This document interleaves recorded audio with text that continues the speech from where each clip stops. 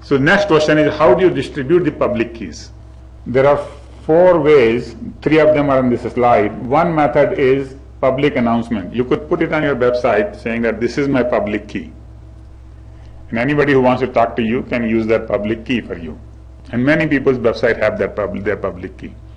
But what prevents from somebody else putting a fake website and saying that here it is, here is, my public key and I am so and so, I am Raj Jain. Right? How do you trust that this website is Raj Jain's website? Right? So that is not a good idea. And the second thing is publicly available directory. So MIT tried this. MIT put a website where you can go and register your public key.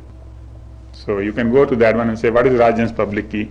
And they will tell you what is Raj Jain's public key. But anybody can fake that. I mean, they really have to come to check me out or figure out that I am the one who is registering. And that process became very painful for them to verify that only Raj Jain can register as Raj Jain. Right? So that is no longer, actually, I don't think I have seen that used very much. Then people said, well, anybody can be used as an authority, public key authority, and then if we know the public key for the authority, then we can use that. So here's the method. A goes to the authority and says, look, I want to talk to B, and instead of announce says the time, T1, so that it cannot be replayed. This request isn't clear. Then B says, here is your public key, certified public key for B. So this is encrypted. This is encrypted with the private key of the authority. And so this gives you, once you can decrypt it, because this person knows the public key of the authority, so they can decrypt it and they can get public key of B, request T1. Just request T1 is repeated back so that you know what time the request was sent. Anybody actually can decrypt this because everybody knows the public key of authority. Then A sends to B saying that, look, here it is me, I am A, my nonce is N1, and I want to talk to you. Then B can decrypt it, and then it can say, well, before it can decrypt it, it goes to the authority and says, what is the public key of A? Time is T2, what is A's public key? And then the answer comes back, the public key for A is this. So, and then it can just use that to respond back, giving it back its nonce and giving a new nonce, and then the A returning back the nonce. Okay? So this is the first idea that came into people's mind, that why don't we have some authority whose key everybody knows, whose public key everybody knows. The only problem in this method works, but the only problem is that when A wants to talk to B, the authority has to be up. If authority is not up, I can't find B's public key. And if authority is under maintenance, no communication can take place. They said, okay, hold on, let's not do this. Let's just keep certificates available to everybody, anytime. And that is what is generally used, and that is called public key certificate. So actually, public key certificates have existed, not public key, the certificates have existed for a long time. Everybody has a passport, which is a certificate, certifies that you are Raj Jain, or I am Raj Jain, and all the things about me. That's a certificate. Similarly, driver's license is another certificate.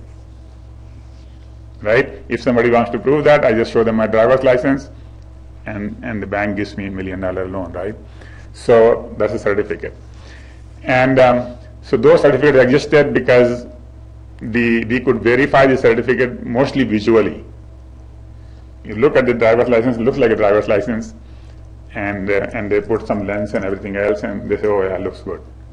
You are all set, right? But those methods are subject to forgery. But anyway, same thing done in digital world is that if you have a certificate, then you can show it to anybody, and they can verify that it's you. Okay? So it binds the authority, so binds the identity to public key, so that means it is signed by the trusted public key authority or certificate authority, CA. So we will be using the name CA quite a bit from now on. CA is the authority that's issued the certificate. For example, driver license is issued by who? State. And the passport is issued by federal government. So those are the authorities. The U.S. Passport Office is one authority, and the Missouri Department of Motor Vehicle is another authority. Somehow we all think that we know their, everything else, but in this case it has to be proven, right? So those are certificate authorities. So anybody who knows the public key of this, everybody knows actually, and so if they know it, they can verify the certificate. A goes to certificate authority and says, "Hi, hey, I am A, here is my ID, here is my name," and this one is actually, and then they will send you the certificate. Now this one is not as trivial as shown here, because there is a lot of checking goes on here at this point. They will, if you go to the Department of Motor Vehicle, they will ask your birth certificate and your pictures and this and that. So after a lot of certification, they will give you that, okay, here's your certificate. And that certificate is simply an encrypted message which is encrypted with the private key of the authority. The time is there, ID of A is there, and the PO is there. So it says this was given on August 17, 2010, and generally has a lifetime, saying that good for next 4 years. Right? In our digital world, this would be good for next 4 minutes or something, rather than 4 years. But in the analog world, things are so difficult to produce that they cannot do it every 4 minutes. So they are good for 4 years. Similarly, B can go anytime and say, here is my credentials, and it gets a certificate. Now A and B have a certificate, and they can talk at any time without having the certificate authority being there. Right? When A wants to talk to B, all it does is it says, hey, here's my public key, here's my certificate with my public key, and B goes and here's my certificate with my public key. And basically, the certificates can be verified, and the private keys are private, with A and B get from the certificate authority, but they don't tell anybody else. And then they can decrypt the messages coming to them. And that is what is done today when we do any communication in the real world. So to do this whole certificate business possible, there are the method that has been developed is called PKI. PKI is the public key infrastructure. Public key infrastructure is used to find the public keys, and S-MIME, PZP, SSL, all of them use, and even asymmetric cryptography, all of them use PKI. So there are certificate authorities, and there are standards for certificates. So all of this has been developed. And the standard is called 509. X.509 is the ISO standard for certificate formats. However, the standards are, whenever they develop a standard, people need to get together and narrow down the options, because the standards generally specify all options possible. So for example, a standard will say, select a signature algorithm. All signature algorithms are okay. All right. Now, if I select one of the 500 signature algorithms, you select one of the 500 signature algorithms, we cannot talk to each other because we selected different signature algorithms. So the industry has to get together and narrow down the choices and say, look, everybody will implement 2 signature choices, MD5 and SHA-1. That's it. Even though the standard allows any, we will select only 2. Everybody will select 2, and that way the chances of matching is higher. Right? Actually 100%. If everybody implements 2, you get 100%. So for every standard, whether it is Wi-Fi standard, whether it is Ethernet standard, whether it is X509, after the standard is done, the industry meets one more time, or actually many more times, and narrows down the choices that are allowed by the standard to the one that should be implemented. So you get an implementable standard. So PKIX is that. PKIX is the IETF working group on PKI, and it adopted 509 and a subset of its options. So wherever it says these are the choices, it just narrowed it down. And therefore it is called a profile of X509. So you could say, well, I follow 509, and I could say I follow 509, but we may not be able to talk to each other. But if you say I follow PKIX, and I also say I follow PKIX, then we can both talk, guaranteed. Because the standard allows many, many options, PKIX narrows down those options. So TLS, IPsec, Smart Cap, everything that we know about cable labs, they all use 509. So 509 is a worldwide standard and it is used everywhere. And so every computer that you have in front of you has a list of root certificates. What is a root certificate? A root certificate is a certificate that is issued by the person himself. So for example, I get a driver's license which is signed by the Department of Motor Vehicle of Missouri. But who signs the Department of Motor Vehicle of Missouri? They themselves sign it. So how do we know that nobody else is becoming Department of Motor Vehicle? Because that thing is built into our computer. So nobody can, so basically, so the root certificates are built into our computer. So in our computer, if you open your computer, and like I opened my computer, I found many root certificates already built in. Alright, so there are many companies that can give you a certificate, and each of these companies has approached Microsoft or Apple or whichever computer you use and said, look, here's my certificate, and they gave all the proof, and then the Microsoft put that certificate in your computer, and you keep updating it every week actually. But basically, so that certificate has the public key for that authority, and you can trust that that public key is good. If that public key is good, then you can trust other certificates based upon that. Make sense?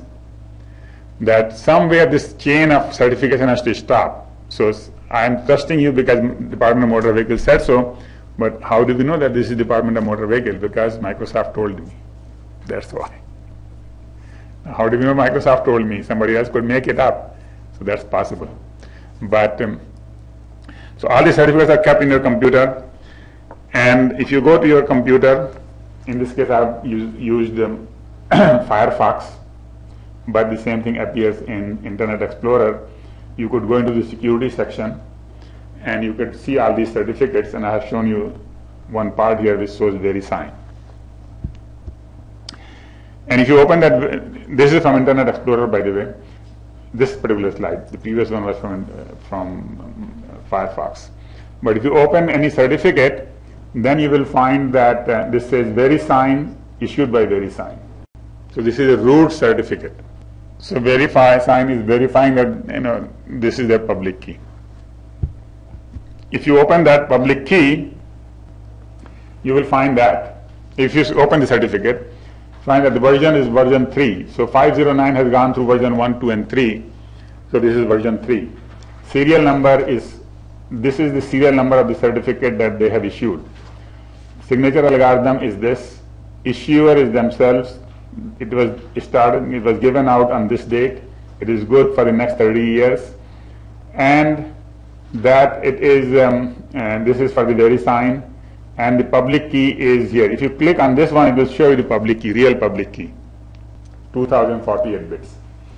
Version number is V3. Serial number of this company's certificate is this. So what happens is, suppose VeriSign issues certificate for Raj Jain, it will have a number 1. I go again and get another certificate that will have number 2 for me. So this is the serial number of the subject's key.